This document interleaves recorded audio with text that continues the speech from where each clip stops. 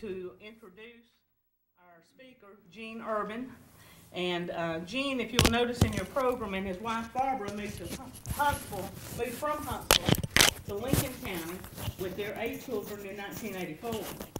Gene retired from NASA's Marshall Space Flight Center in 1998 after a 40-year career as a research physicist and a science flight project manager. In 1996, his family opened Covenant Manor Assisted Living Home here in Fayetteville, where he works as president, bookkeeper, maintenance man, dishwasher, everything but the cook, I think he said. But one of his long-term hobbies is genealogy.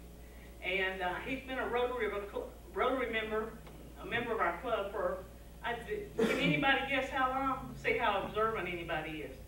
Since the year 2000. So, Gene, it's good to have you with us today to speak. Thank you. Can you tell the level? Is it okay? Don's going to record this so I can give my family DVDs of this presentation. I'd like to report today on a successful search for one line in my family. And I don't want to bore you with a lot of family trees. I'd like to show you how, in this particular case, the family line got all intermixed with U.S. history. And as I was researching this, I was really delighted at some of the things I learned about it. I started doing genealogy in 1977, and through my association with NASA, I traveled a lot. So for the next 20 years, when I was on a business trip, if I had some spare time, I would try to occupy myself with genealogy. And Barbara always said that she never worried about what I was doing on my off hours because she knew I was in some dusty library or looking at microfilm somewhere. I did all this research in the days before the internet, or at least before the internet became so well populated with up-to-date historical and genealogical information as it is today. And when I retired in '98, by that time I had collected a great deal of information, but I just, it kind of languished. I had a lot of other things to do up here in Fayetteville, so things got rather quiet. In 2008, 5 years ago, in the spring, I suddenly realized that if something happened to me, my kids would never be able to figure out all the notes that I have. And I thought I should begin to try to organize this stuff into some kind of a narrative. And as I did, I suddenly realized that one line of our family still had a big gap in it. And that's the gap I've focused on, and I want to tell you about it right now. My mother's maiden name was Ohler, O-H-L-E-R, and this is basically the line that we knew about back to where this dotted line begins. From the information I had gathered, even back in 1977, I knew something about an Andrew and John and Adam, but I didn't, this whole period was a blank. Not that I didn't have a lot of information, but I didn't have any way to connect the information I had to what I knew so far. So what I'm going to talk about today is what I was able to learn in the intervening time. Now, to do this right, I've got to give you some historical background in several chunks. In 1632, only 12 years after the Pilgrims landed, Charles I of England gave to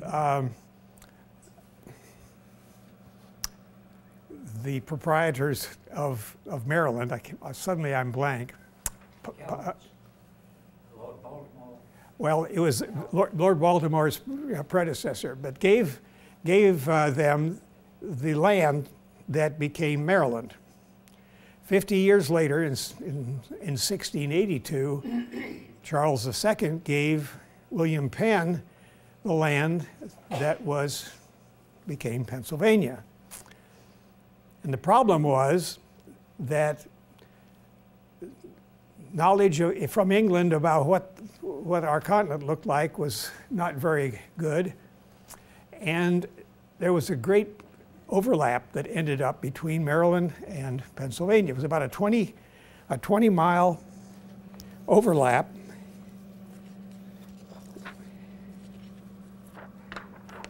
Now this didn't turn out very well. I hope you can see it. But this is the current boundary of Maryland and Pennsylvania.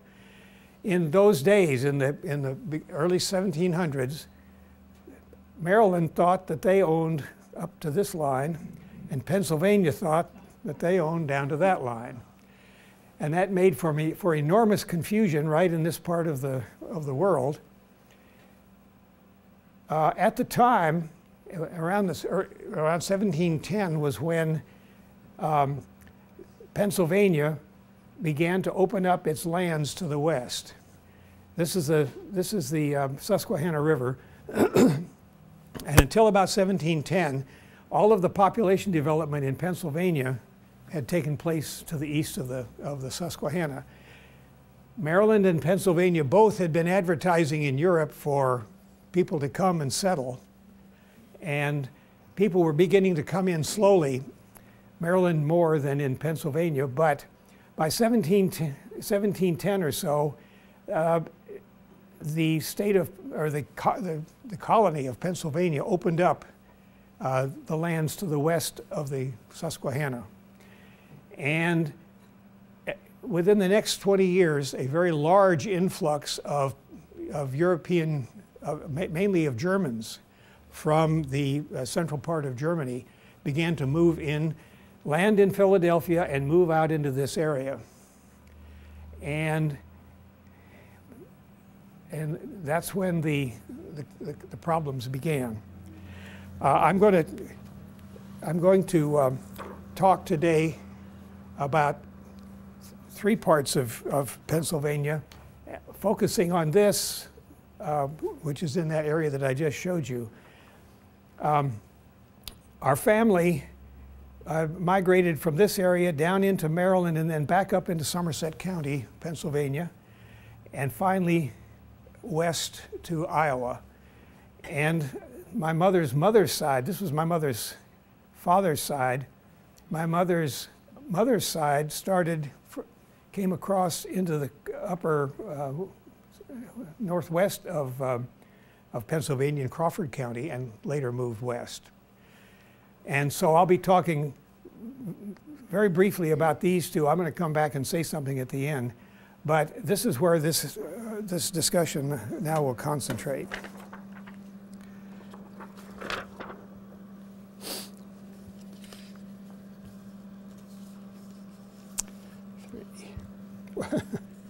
Too many view graphs.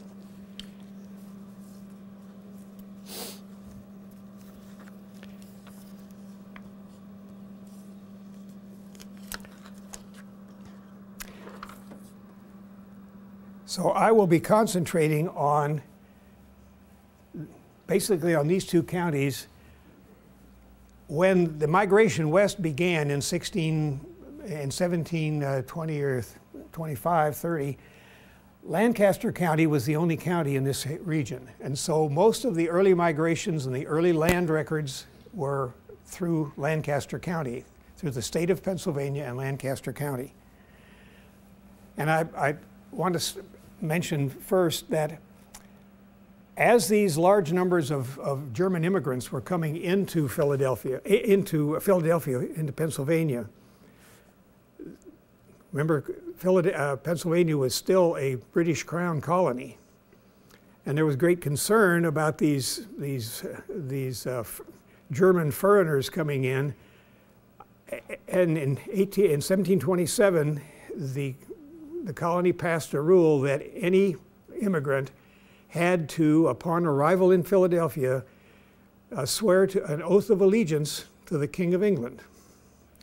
And the colony then kept records of all of these ship arrivals and the oaths of allegiance that were sworn by the passengers who disembarked. And so those records and other records of land transactions are now available. They've been available for many years. Used to be pen and pencil, now it's internet. But all of these records are a marvelous source of data, and from them came a lot of my progress in the last in those few years. So so in 1749, York County was formed, and it was this entire area. And not until 1800 did Adams County set up. And everything that I'm going to be talking about essentially took place right in this area of what is now Adams County, but was then Lancaster. And then right in the middle of it all became part of York County. So that's where my records have been hiding away in various places. And I'll be concentrating on this right here.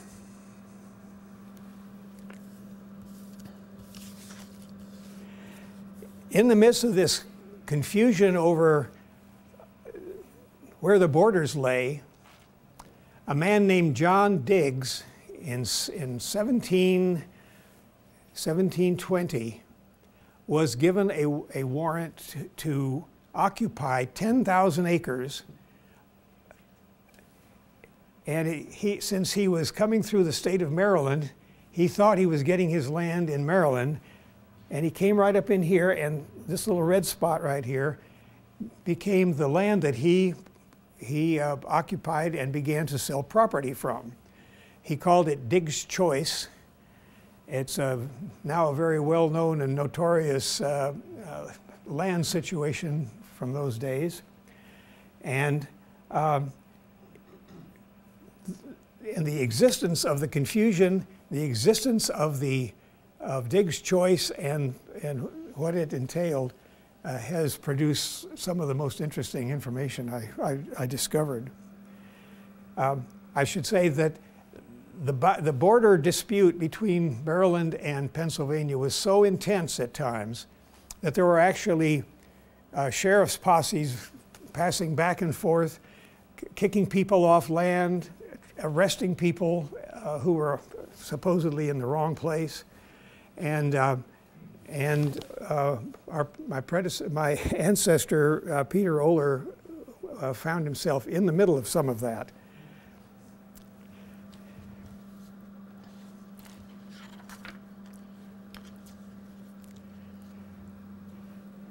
Anyway, John Digges' choice, ended up with about 7,000 acres that were finally surveyed in this area. And as these immigrants began to move west, the big influx started in about 1730. And the Germans would get off the ship, come west through Pennsylvania. They would go to Pennsylvania authorities and occupy property in this area. And sometimes they would find that they were in or on Digges' Choice, and Mr. Digges would come and demand that they pay him. They often would argue that, well, we've already bought our land from Pennsylvania, you don't own this. And again, not only were there militias moving back and forth in this area, but Digges and his cronies were heavily involved in legal arguments and sometimes physical arguments with the settlers in this area.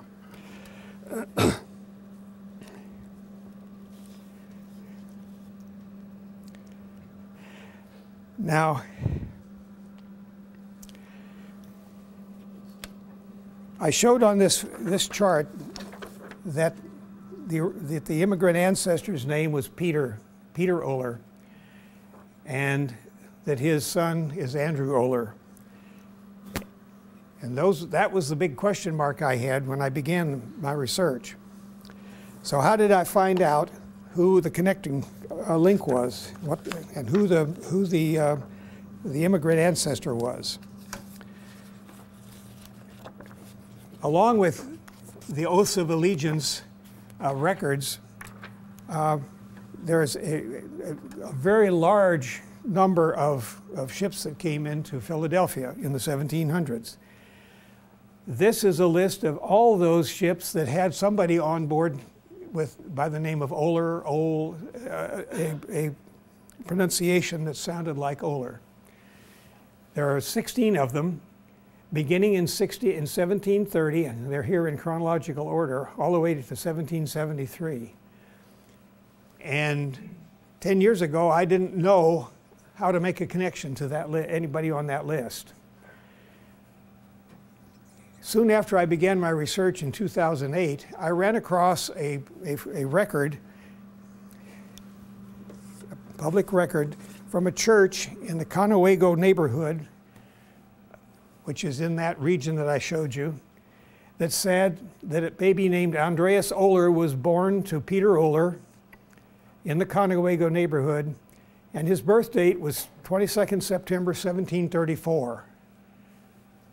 And if you look at this list, there's only one ship that arrived in America before 1734, and that was the ship Thistle from Glasgow. And Peter Oler was on board. There were 77 males on board who took the oath of allegiance, and a total of 260 people, which means there were about 180 men, women, and children on the ship. This was a marvelous piece of information, because all of a sudden now I had a clear connection all the way back to Peter Oler. And at the time I assumed that Peter had come over with his family, and that Andreas, who became Andrew, was perhaps a second or third child. And so until a week ago, I didn't have one more piece of information. A week ago, as I was putting this talk together, I ran across an analysis of the passengers on that ship, on the Thistle. You cannot read that from back there. I'm sorry, but essentially it says 1730 Thistle of Glasgow. It lists all the passengers, men, women, and children, in family groups, and with remarks. And right here is Peter Oler, Johann Peter Oler, and the beautiful piece of information here is that he was a witness to the child of Nickel Pfizer on the 5th of April, 1730, just before this ship left Europe to come here. And it names a town, Hasloch, which is in the central part of Western Germany. So all of a sudden, not more than a week ago now, I know where Peter Oler hailed from. So now I've got some more looking to do.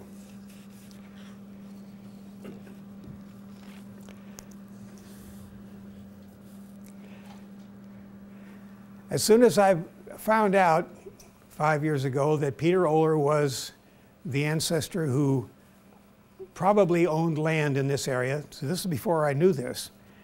I just knew that Peter Oler was an immigrant who came here. I looked in the Pennsylvania archives for land purchases by Peter Oler. And I found references to 2 sales of land in this region in the southern part of what is now Adams County to a Peter Oler.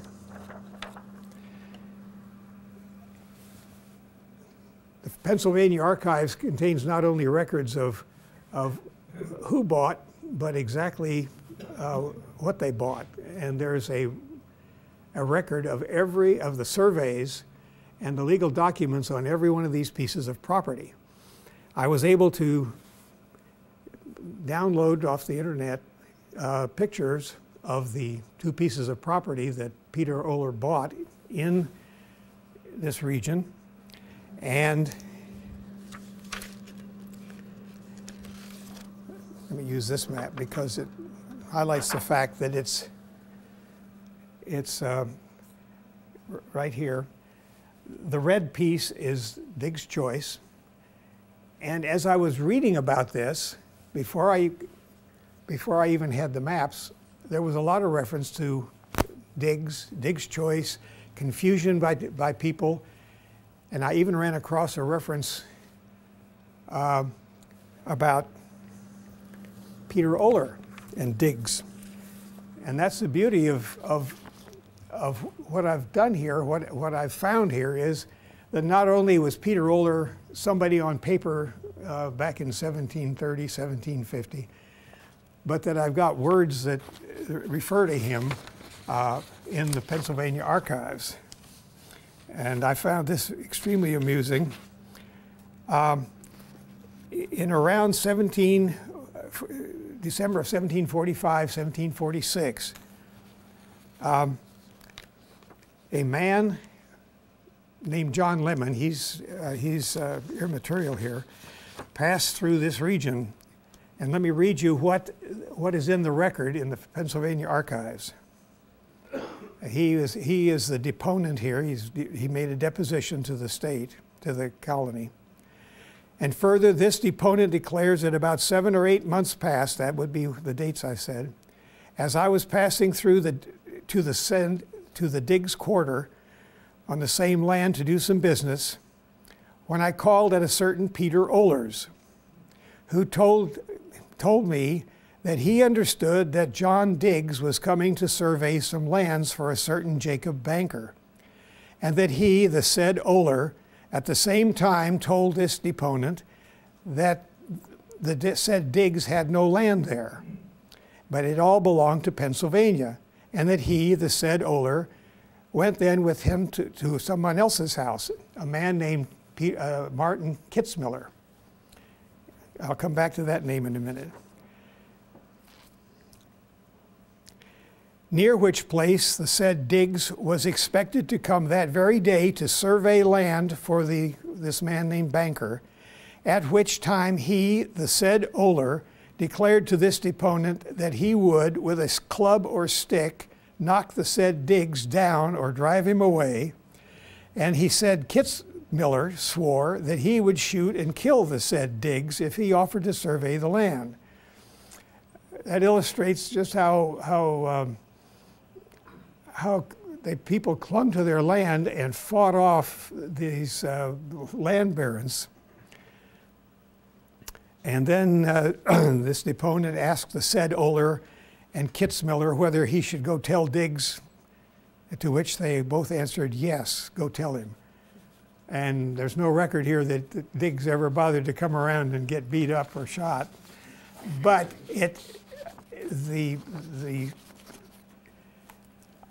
from this, before I had even a map of the property, I knew that that Peter Oler lived somewhere close to this Diggs' Choice.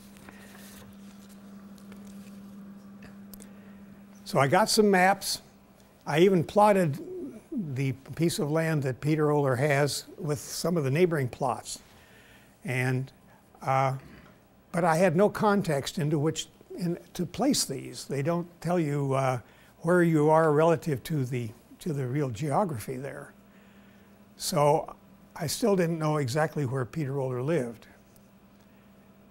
Now I was doing this research in the spring and summer of 2008, and in my search, I ran across some information about a man named Neil Hively, a historian, who had put together a report on all the property in that area of the county, in that square. And he had done what I had done, except he knew what he was doing. And he also had generated a map. I ordered the map, and I got this marvelous piece of genealogical information. This is half of the map that he sent me. It goes all the way up, and it covers that area in red, in crosshatch there. This pink part right here is the part of Diggs Choice that extends over into what is now Adams County. Right here is Peter Oler's weird-shaped piece of land, exactly adjoining Diggs. And the dates on these pieces of property show that Peter was one of the first settlers in this region. So when he got off the boat in 1730, he must have come directly west and bought this piece of property, and the other piece of property I mentioned is somewhere up here in York County, and I haven't had time to go find it yet. Here's Martin Kitzmiller's property. And so when Diggs came down to do the survey, he was threatening to encroach on two of his immediate neighbors, and these are the two who threatened him. Now it's interesting, this land, right adjoining it here, is a little triangular piece that belonged to a church. And although Peter Oler moved from here soon thereafter, the land remained with the church. And today, if I look on my accurate map of Pennsylvania, I can find the name of a church road that comes up right here, and I can see see this little angle in the road. So I can, if I were able to drive through there, I could actually go and walk on this land. But it was enough to know that that this is exactly where Peter Oler settled. Now, the road that is shown here in dotted line passes right through Kitzmiller's property, and it passes right across the middle of Peter's property. It goes down across the state line into Frederick County, Maryland. And of course, when I was discussing the boundary problems, I didn't make the obvious conclusion that the way this boundary dispute was settled, long after Peter moved away, long after this was done, was by Mason and Dixon, who were sent over by the English to settle this dispute between the two English colonies. Mason and Dixon surveyed this line in 1763 to 667, 20, 30 years after this. And of course, so the Mason-Dixon line was a geographical solution to a boundary dispute and had nothing to do with social issues or anything else in those days. Peter Oler, and I've also seen in this book by Neil Hively a discussion of the survey of this highway that came down across here, and it mentions that it doesn't say anything about crossing Peter Oler's land, but it does say that it stopped on Conewago Creek, where Martin Kitzmiller had a mill. So Martin Kitzmiller had a grist mill in this property, and that is also recorded in the state archives. And of course, Martin and Peter Oler were neighbors. Peter raised his family here for several years, and about 1750, he, for some reason, decided to move south. So he sold his property to Conrad Eckert and moved about 6 miles south, just across the state line. I don't have a map of it for today, but he was living on this road about not more than 2 miles south of the border. And how do I know exactly where he lived? Well, in 1755, he appeared in the court of Frederick County, Maryland, and offered two petitions to the court. This was in the November court of 1755. Peter Oler offers the following petition to the court. Your petitioner lives on the main road between Fredericktown, which is down here, and Yorktown, which is up here. Your petitioner, and that's of course this highway right here, used to go through his property. Your petitioner has seen a great deal of inconvenience in the road and bring the road some considerable distance nearer than it now is, and a far better road by your petitioner's house where he now lives. And he is willing to make the road good and sufficient for wagons and others on his own cost and charges, provided you, the court, will be pleased to allow the same to be the county road. So essentially he said, I'll fix the road up if you'll make it the main highway here. And later on in that same court session, there's another petition. Peter Oler petitions the court for a license to keep tavern, stating, quote, your petitioner lives on the road from Fredericktown to York in Pennsylvania near the pines on Piney Creek.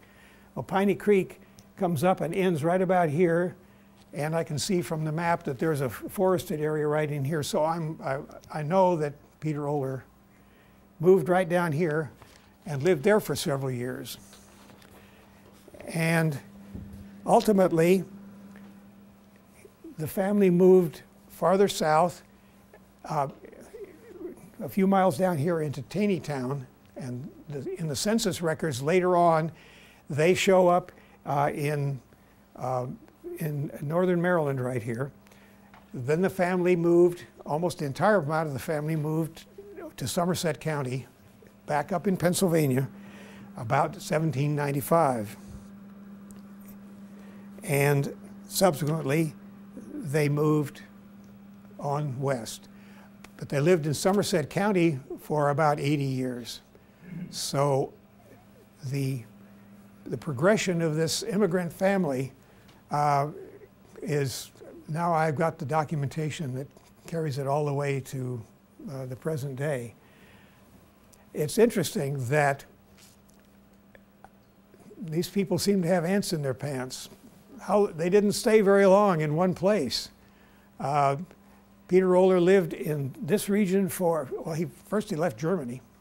Then he lived here for 5 years, maybe 8 years, moved down into Maryland, lived there for a few years, and then his family, I think he died in Frederick County, Maryland, but then his family moved on west to Somerset County. And then they lived there for a couple of generations and then migrated on to the west to Waterloo, Iowa. Lived there for about 70 years, and then the family migrated into Lincoln, Nebraska, where my mother was born.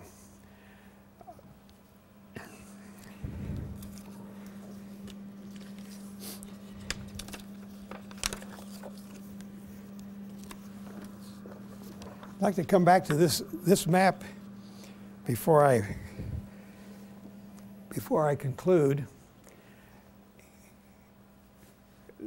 The historical involvement has been interesting, and it's been personal because there's been direct interaction between my ancestors and things that were happening on the ground. Something happened in each of these three areas about 60 to 80 years later, and more recently, which are not part of my genealogy, but they provide a very interesting historical connection to the region. First, Adams County. Anybody know what the county seat of Adams County is? Gettysburg. And so this region, on this map, Gettysburg sits right here. And so during the Gettysburg campaign in the Civil War, this whole region was overrun with troop movements and battles. The Seminary Ridge comes right down through here. So if the family still were in that region, they would have been deeply involved in the Gettysburg campaign. Anybody know what Titusville, Pennsylvania?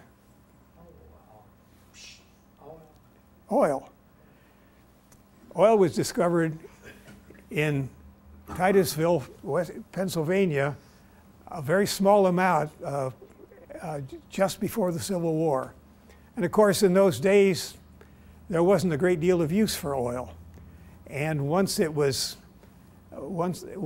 some commercial success with the oil field there, but ultimately it sort of petered out. And I've been there, and you can tell that there's been an oil industry there, but it's extremely weak and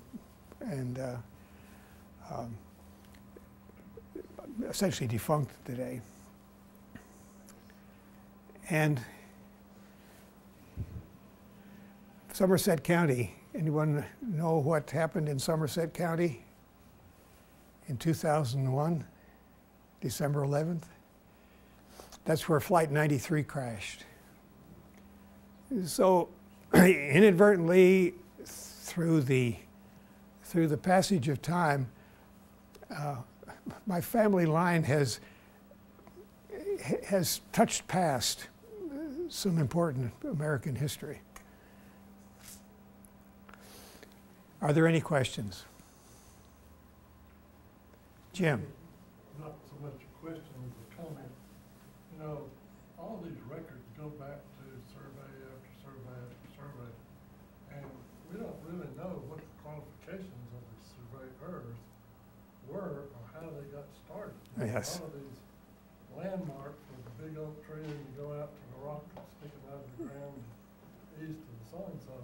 It's amazing that we didn't have any more land turmoil than we had. Oh, yes. Because of the, the inaccuracies in many cases of the surveying project. And that was just a matter of mistakes being made, but then when you had deliberate con men going around and trying to sell or demand payments for land they didn't even own, as John Diggs did. I mean, he ended up with a bad reputation all across the board. This piece of land right here, originally Peter Oler got a warrant for 100 acres, but when they finally surveyed it several years later, it was 208 acres. So, so who knows who was right in these borders? We don't know whether the land that Pennsylvania gave him really was encroaching on John Diggs, or whether John Diggs was trying to take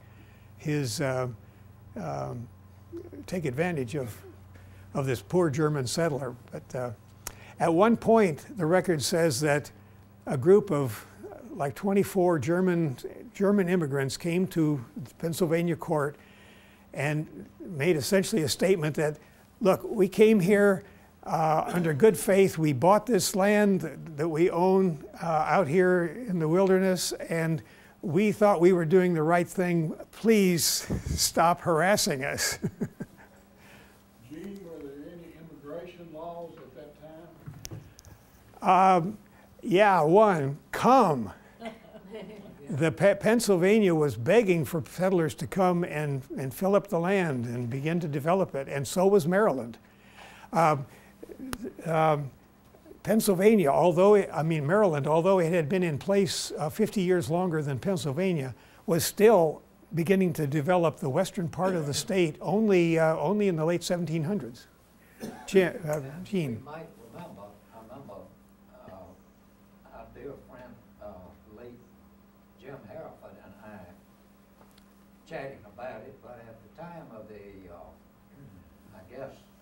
formation of the United States, there were possibly as many German speakers as there were English speakers. And it's kind of interesting that we ended up with English as the, of course, the colonial governments as being the official language. If you look at the names on these all these surveys, or read them in the index in this book, 95% of them are German. And they all came from a region in west central Germany called the Palatinate. It was a political subdivision. There was somebody who was a lord over this area. They were treated very badly. The people were really beat upon, and battles came through that region repeatedly. And so when Pennsylvania offered land, a lot of these people left in relief. I mean, they finally, we can go somewhere. What they would do, the Rhine River runs through the Palatinate.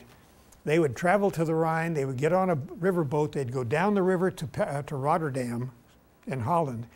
They'd get on an English ship, which would then take them over to England. And I guess in some cases, lists of the passengers were made there in England, and then they would sail to Philadelphia and unload and give their oath of allegiance. So there's some places I've got double lists of the people on these ships. So and it's the name variations are amazing too. Oler was spelled in probably 6 or 8 different legal ways, and so when you're doing research on something like this, you don't look for the spelling, you look for how the word sounds, how it would sound if someone pronounced it, because yes? My Fisher line stops about 1790 in Allegheny County, Pennsylvania.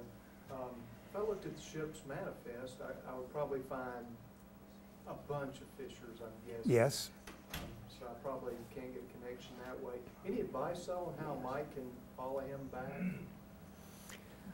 Well, if you can trace the family that you know of back, you may make a connection the way I did, where it can only be 1 or 2 or 3 of those immigrants. And that'll help. But if you go to the Pennsylvania archives, you ought to be able to find indices that give those names, and you can go back down through there and find out all that information. All that's online? It seems to all be online. I was amazed at how much stuff that I had dug out with paper and pencil and microfilms and in dusty libraries was now available with a push of a button. Just for general interest,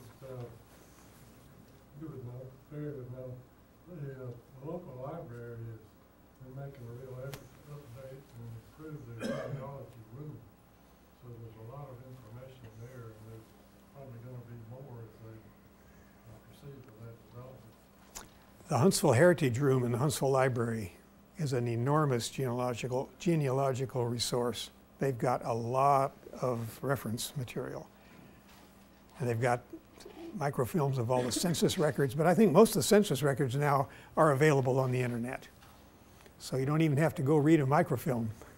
And I will just add that Friends of the Library, we've just met this month, and we've allocated $7,000 for the genealogy program.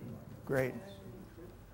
Gene, if you would, I didn't ask you to introduce Miss Barbara and your daughters that are. Oh, I'm sorry. If you would, I appreciate it. Yes, my wife Barbara and my daughter Nancy in the purple and Susan in the black are here today too.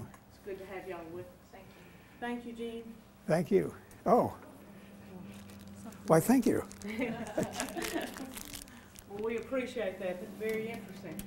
Our drawing, if somebody would